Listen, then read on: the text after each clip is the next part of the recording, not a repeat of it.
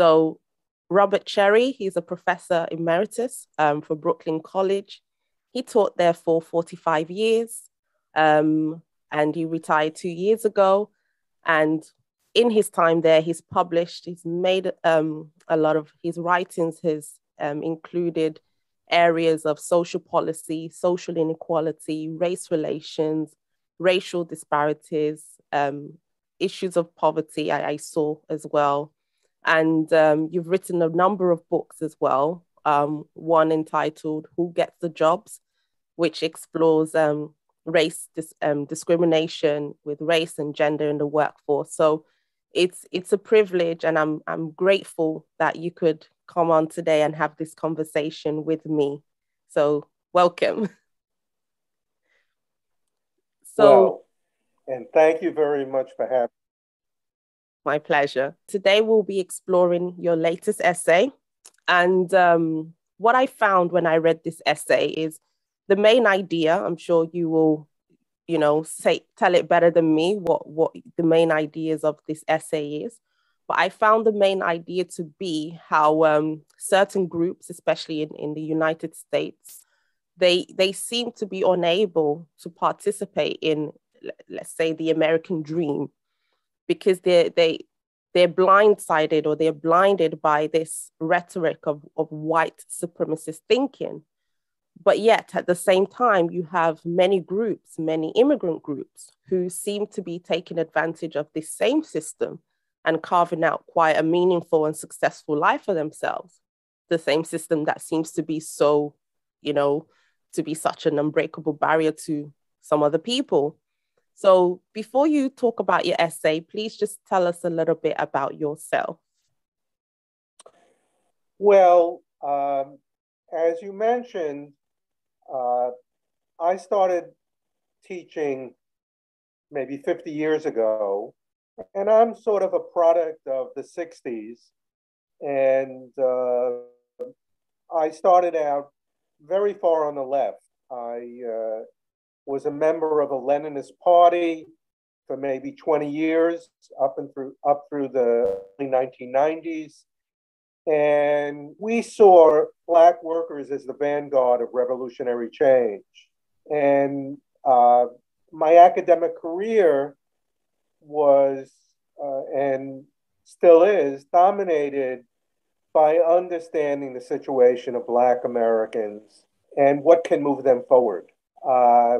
I've just completed a manuscript that'll be published in late summer that looks specifically at the kinds of policies, housing policies, labor policies, family policies that can transform Black communities, and particularly the youth that live in them. So you mentioned that you used to be part of a Leninist party, if I can say. Should I presume that you no longer hold those views? Could you talk me through your political journey and how, because you're saying the same thing, right? You're still concerned, if I can use that word, about, let's say, the plight of Black Americans. So how has your political journey been until this point? And what has been your, if I can say, main points of influence to lead you to this shift in perspective? Well, the main kind of shift is, even when I was in this Leninist organization, the Progressive Labor Party, I was still focused on meaningful reforms. I mean, part of what always created a tension with me is that so-called revolutionary parties look past reforms. They're ambivalent and not antagonistic to reforms because, they ameliorate the system and they take away revolutionary fervor, etc. And so when I broke with them, it was really over reforms, finding reforms that could work. And maybe people thought they're too little, etc. I still have that view, but the Democratic Party in the United States has certainly moved away from that. And it's How? been particularly since Obama. Obama was really a third way Democrat. Uh, and, so in this book that I've completed, there's a good deal of policies that are quite consistent with what Obama 10 or 15 years ago promoted. But they have no standing in the Democratic Party anymore. Right, I see. And the title of this latest essay that I referenced, you mentioned that white supremacist thinking is blinding a lot of groups, but not in the way that the main narrative proposes. What is your own personal views about such concepts like white supremacy and systemic racism? And how much of a player do you think these are in the state of, let's say, minority Yeah. groups in the USA? In my younger days, in the 60s and 70s, there certainly was white supremacist barriers to Black advancement, whether it's in the labor market, housing, you name it, healthcare. There were very clear barriers, and not simply in the South where there were the vestiges of Jim Crow, but in the North as well. So 50 years ago, these ideas made sense. But what has happened is there have been meaningful reforms, and that the vestiges of white supremacy have been marginalized by and large. Yes, there are pockets here and there, but they have been pretty close to marginalized. And yet people look at these increasingly isolated examples as somehow a never-ending stream of white supremacy. The examples they use are overwhelmingly from the past. When they look at today, like, for example, police killings of unarmed Black men, in the last couple of years, there's been no more than 10 or 15 in the United States annually. And certainly a couple of them are pretty egregious, like Floyd killing. Mhm. But we're talking about more, a couple of handfuls when there are 8,000 Black homicides a year in the US, and that because of the gun violence in Black neighborhoods. And somehow these examples of Black police killings are all you hear about. And it's not helpful in looking at solving the gun violence that is damaging Black lives. Uh, and it doesn't matter what happened 50 years ago. So many people would say that it does matter, and they would say it matters because the effects still trickle down until today.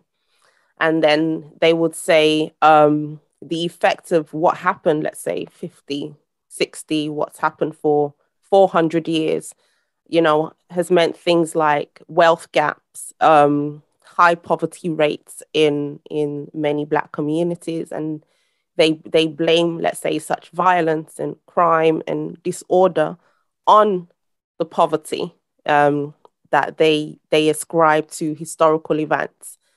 um, I was looking at South Africa's crime rates, especially in the Black demographic groups, and it's really high. It's very very high. I mean, they have a population of 60 million, 60 or so million, like the UK, and their murdering rates are just very high. So when the National Crime Center did a study on why such crime rates were so high, they found that poverty was actually somewhere like fifth, on the list, and they found things such as the normalization of crime, the um, you know family structure, corruption in the criminal justice system was ranked higher to why such crime rates, you know, remained.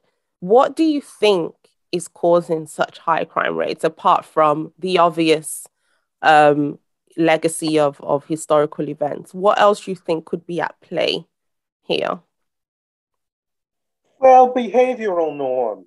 I mean, what is acceptable behavioral norms has really, I think, been transformed.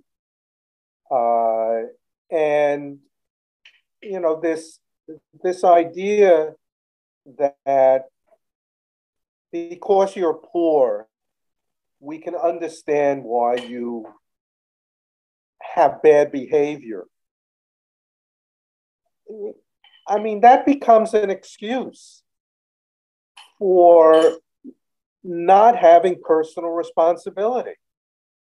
And I think one of the damages of the white supremacist notion is it takes away all agency.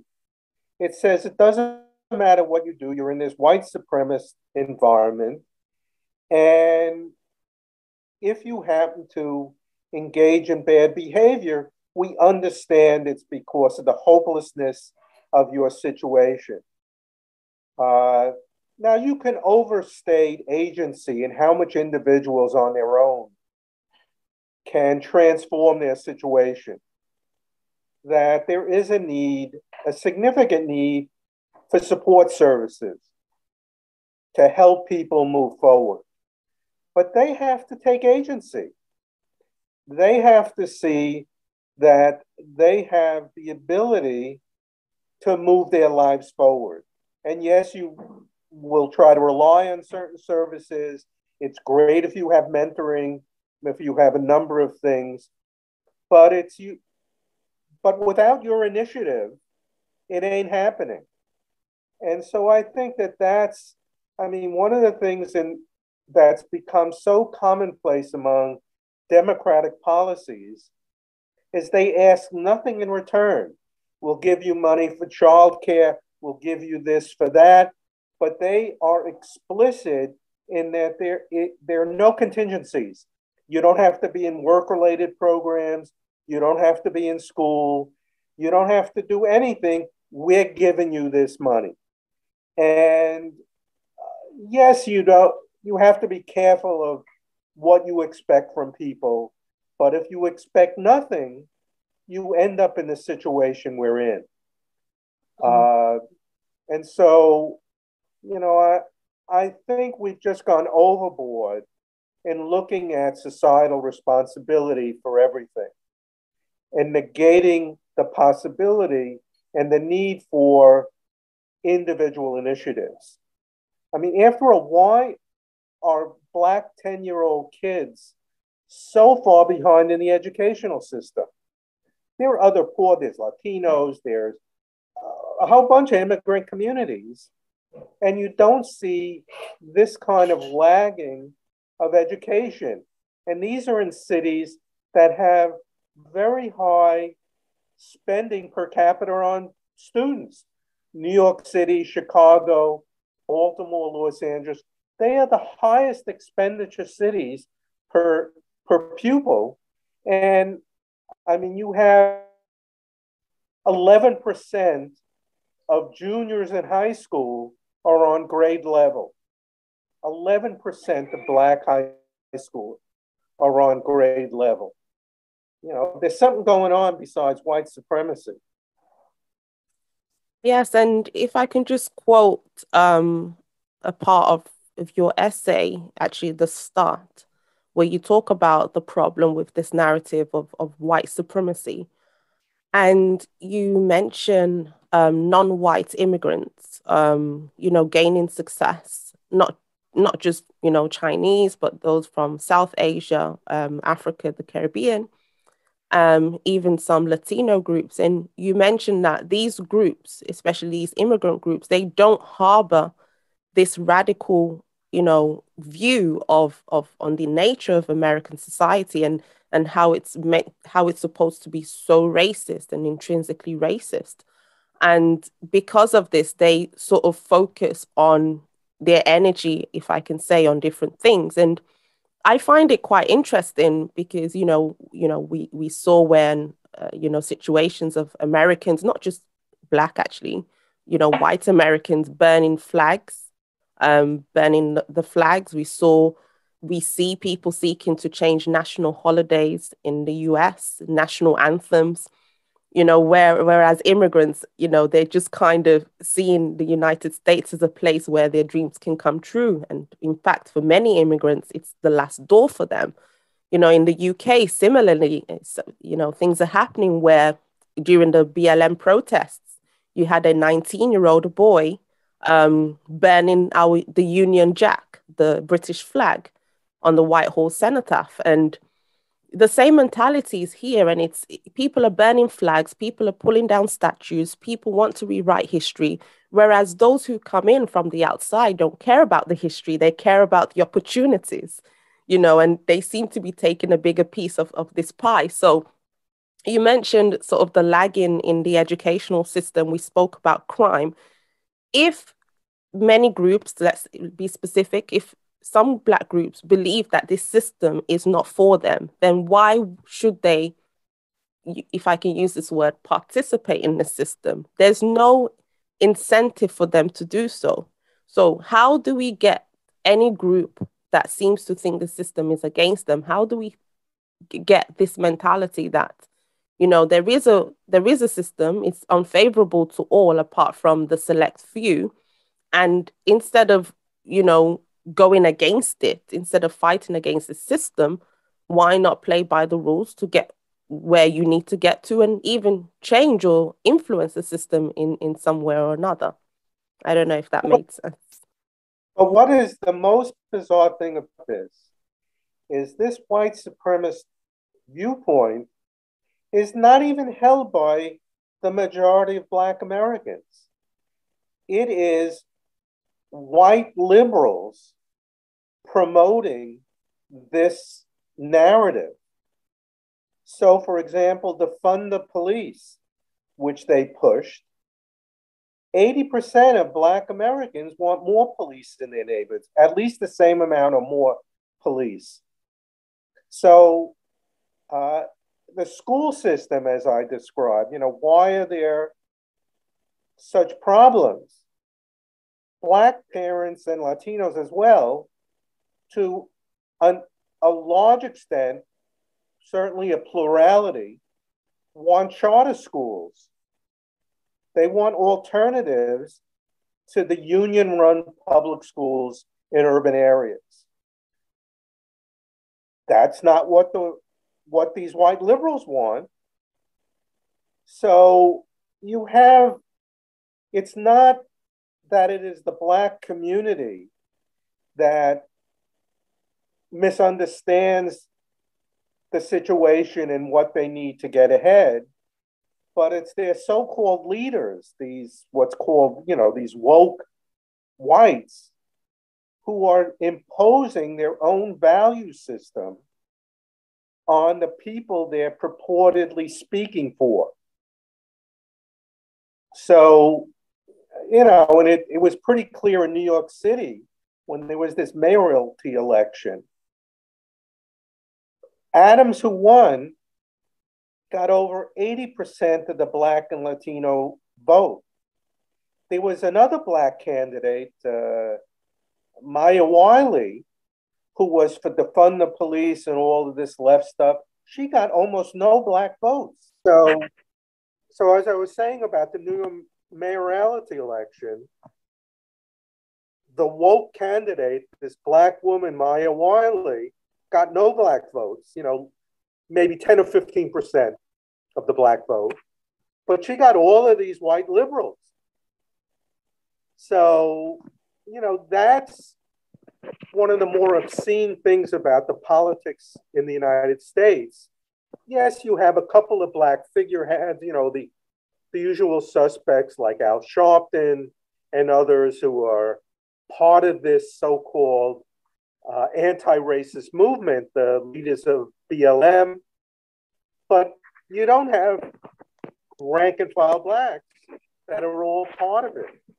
And but these rank and file blacks, by and large, don't influence, let alone control public policies in the cities in which they live. So you have an aggressive attempt to restrict the number of charter schools. You have these defund the police movements that have been effective, not in so much the funding, but in leading police to be less proactive. You have retirements, you have disillusion among the police, and that sort of leaks into more crime occurring. What do you think about the police system, though? I presume you're not for, or I may be wrong, I may be presuming wrong. I presume you're not for the funding of the police, but what do you think of the police system and even the prison system when it comes to Black people? Is there cause to want less police, even though I understand that generally people want more police? But do you think that there could be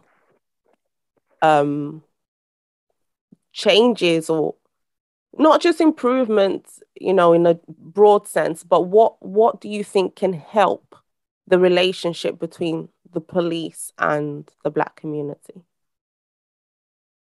Well, there are two things. One is getting a better understanding of the statistics. There's too much of this, blacks are disproportionately this and blacks are disproportionately that with the police. But it's not so disproportionate if you compare it to crime rates.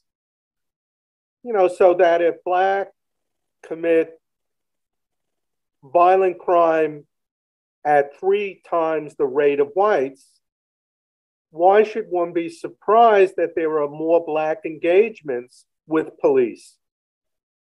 And, so I think the disproportionality argument is tremendously, it leads to a distortion of understanding about why there's much more of an interaction between black residents and police.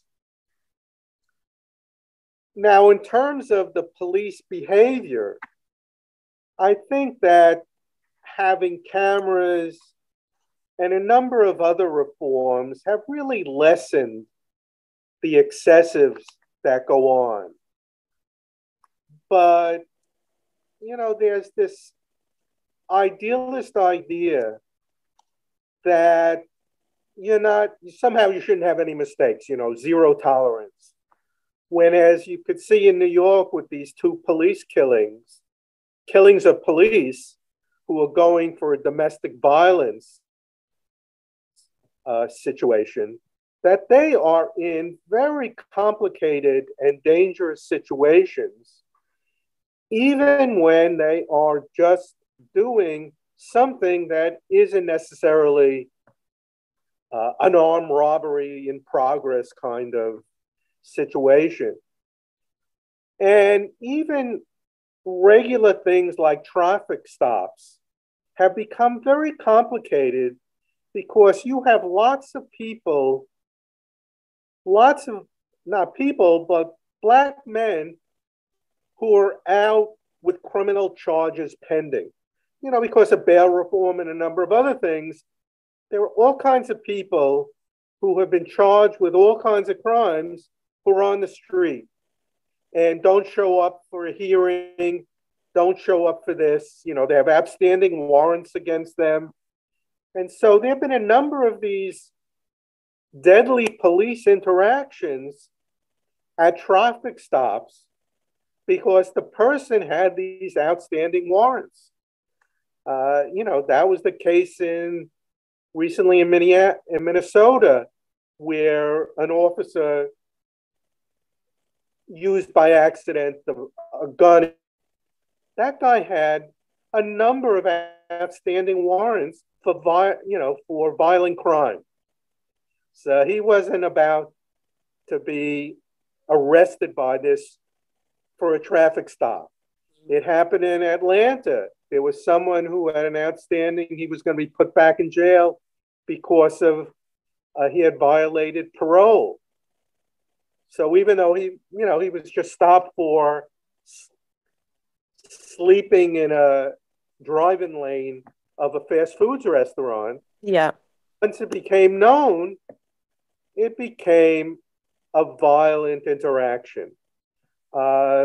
So I'm obviously, when there are excesses like Chauvin and George Floyd, you need to have it taken very seriously by the justice system. But you can overstate how many of those situations are, and we're not. Police are much more professionally trained than they've been. I did a study of 3 cities where it ended up there's really been transformations. The police that have been hired in the last half dozen years are not like the old-fashioned police officers. And you can build community relations that can be effective. So in this regard, I'm a half glass full kind of guy. And I see that many police departments want to build better relationships. They want to use social workers and others working in conjunction, not separate from the police. And these things should be supported. I feel that both sides have wrong perceptions of the other because I was watching how some police departments, more in the US, are trained to approach traffic stops now. Because, like you mentioned, they're becoming some of the most basic routines are becoming quite dangerous. And I heard that some of these police officers are being trained to go ready to almost have, an altercation or, an incident. And vice versa, you have the rhetoric from the Black community saying, well, if you encounter police, that could be your last day kind of thing. So I think working with social workers and so on is great, but this false perception and this, overgeneralization based on specific incidents. And that's why I also think we should stop racializing events. As much as you've mentioned, for example, the Chauvin incident was horrific, but it didn't need to be racialized. There wasn't proof that it was a racial for, situation. And even proof of the fact is, I think one of the other officer, I'm sure it was at least one of the other officer, wasn't white. I think he was of mixed ethnicity. So it wasn't a racially provoked situation. And I think we need to stop acting It like, was the same exact scenario of a knee on the neck killing someone was of a white defendant in Houston a year earlier. So I think you're right that we should separate out bad policing from the issue of race much more than we do. I just have a couple of questions. Um, One is about the family. So you mentioned in your writing that many of the young Black men and even white men as well who were unemployed, young men, you found that they were living with family members as opposed to parents. And I watched your talk with Glenn Lowry, and you mentioned that you don't believe that just getting Black people to get married or just getting, people to get married will solve the problem. How do you reconcile having a structural family unit and not? Well, what I said, what I meant was that it's not realistic to expect marriage rates to go back to where they were. Uh, there's a myth that somehow the lack of Black marriage rates have something to do with the legacy of slavery. When you go, in the 1940s and 50s, Black marriage rates were virtually the same as white marriage rates. It's really when you get to the late 60s and especially the 70s that you start to see a divergence between Black and white marriage rates. But that's the reality, that you're not, we live in a world where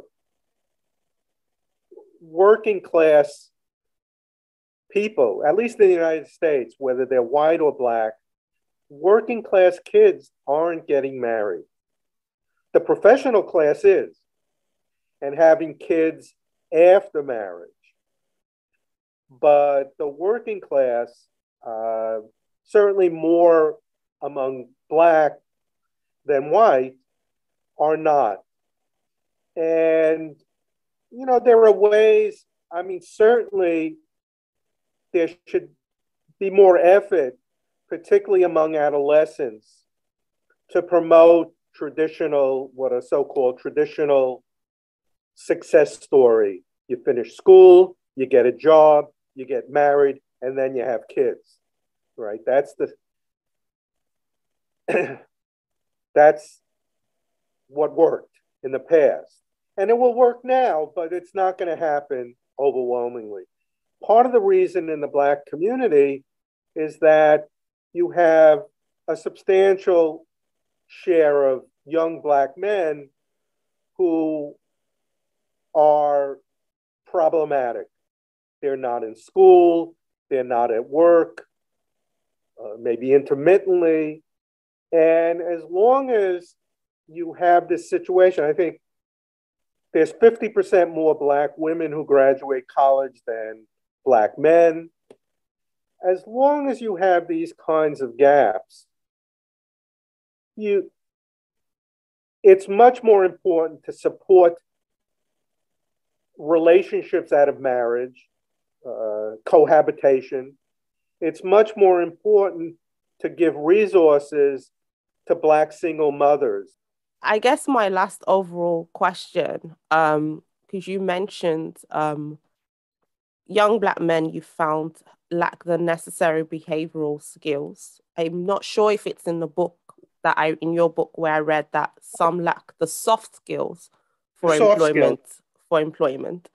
And you mentioned in your essay, if social justice advocates support educational reforms that eliminate penalties for handing in assignments late, you know, in the UK, when the George Floyd protests happened, many university students, Black university students, were excused from taking tests, exams, right? So all these kind of initiatives and sort of movements by social justice advocates that in a way harm Black people, harm the people who they hope to help. So I guess my question is, does the meritocratic system and further the capitalistic system help or harm Black people as a whole? And if so, should we do away with it and find another way to equalize the scales, if that could be said? Well, you know, loaded question. Loaded question, well, I know. because nobody realistically assumes there's going to be any change from the capitalist system. It's whether there'll be more supports, sort of the European system of tax policies, social welfare policies, but nobody's getting rid of capitalism. What is really at issue, I think, is to what extent we continue with notions of merit. So what has another kind of dynamics that is unfortunate is, while there's all this discussion about racism and its impact on the Black working class, particularly the poorer segments, the major initiatives where there's energy behind is getting more Blacks into senior positions in corporations, more tenured faculty at universities. We're now going to have with the Supreme Court. And I'm not saying any of that is necessarily bad, but it's the direction that this has taken, where on the one hand, you point to the abuse that the Black working class is getting, and then the policies that you have energy around are getting more Black elites. So, that's one thing. The other is just getting rid of merit. So you're not going to have merit in the school system, in specialized programs in middle schools and high schools. So this idea of anti-capitalism is, I guess, should I say, a red herring? It's just not at issue at all. Thank you so much, Professor Cherry, Mr. Cherry, Robert. It's been an absolute pleasure, and I've learned so much on this call. And I'm looking forward to your book that's coming in late summer. Can I ask the title, or that's not public knowledge yet? Well, it hasn't been. I hesitate. I mean, the tentative title is Fragile Black Families Transforming Their Futures. Wow. I can't wait. Cool. I'll be buying it here from London in the UK. I'm looking forward to your other writings as well. So thank you so much for what you've done and what you continue to do. It's much needed in this space for true racial equality, for true progress in race relations in the US and in the US's baby brother, the UK. Well, thank you again.